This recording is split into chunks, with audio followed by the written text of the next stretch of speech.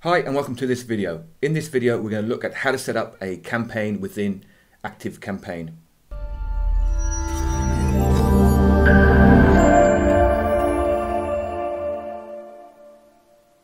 Right, so here we are within Activecampaign, and what we need to do, we need to set up a list, we need to set up a form, and then we need to set up automations. So we create a list, we then connect the form to the list, and then we use automations to let Activecampaign know exactly what we want them to do when somebody comes onto our list.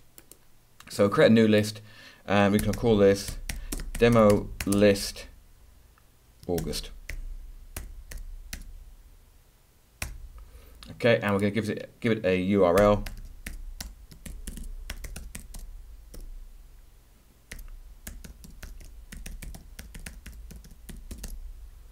And we have to tell people why they're actually getting the newsletter.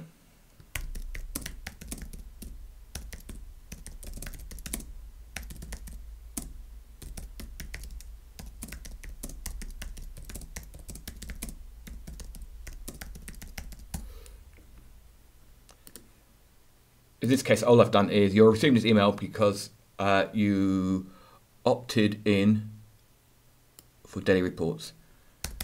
Okay, that'll do. So now we've created a list. Next we need to go to a form. And we can create the form and we can then connect the form to the list. So this is a new form and we call it demo list August. Okay, so what happens here is you've got various different types of opt-in forms. It doesn't matter which one you use.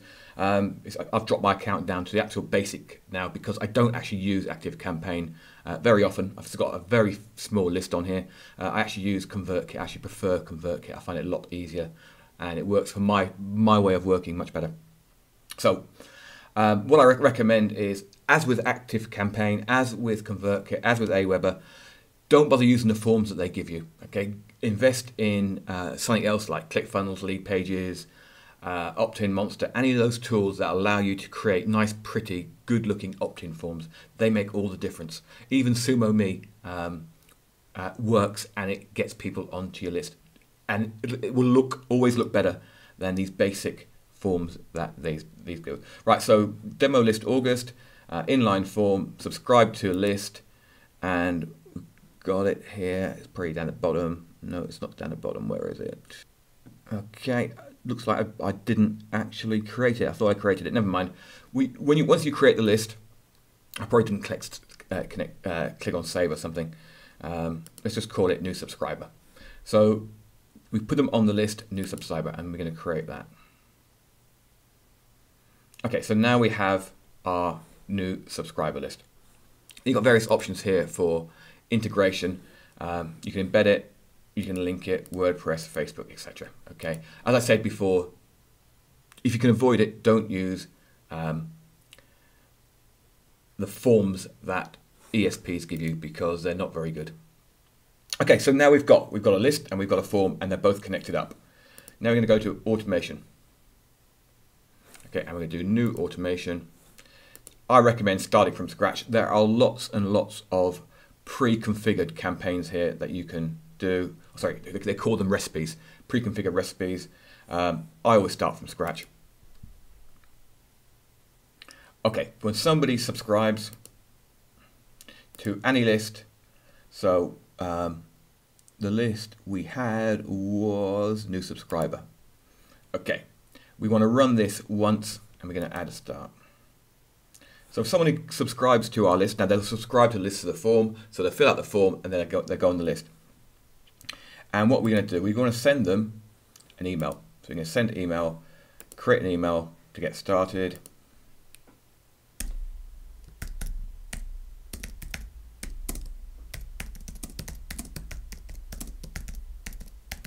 Just give it a title. And we're going to create that.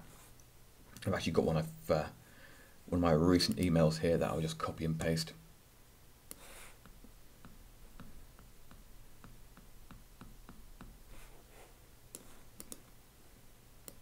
Actually, it wasn't an email, it was a Facebook post, but it will do. So let's go back here. We've got various different templates here. I always go for build from scratch, text only, continue, email subject. Okay.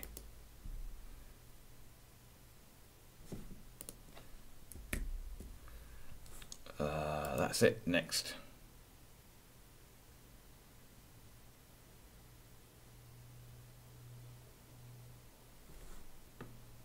We can finish that. Okay, so when somebody subscribes to your list, we send them an email. That will happen immediately. You can now do some pretty cool stuff here. We can do wait for a specific period of time, for 12 hours, save, if, select a condition, what we're going to do, tag exists subscriber,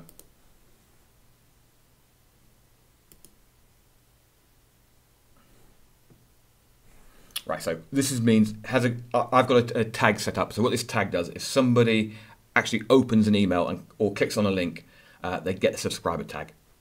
Okay, so I already got this set up in another automation, so I'm not going to do that now. So have they got a subscriber tag? Yes. We can then do sending off, and we can then, wait. So this is 12 hours. Wait for another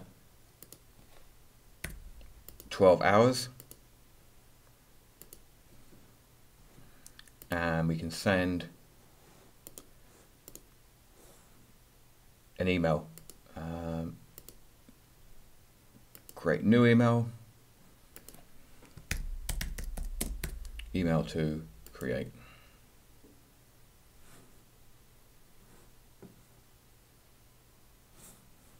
Once again, build from scratch, text only. Okay. Continue. Oh, it won't let me save. I was going to save it. And just do it as blank.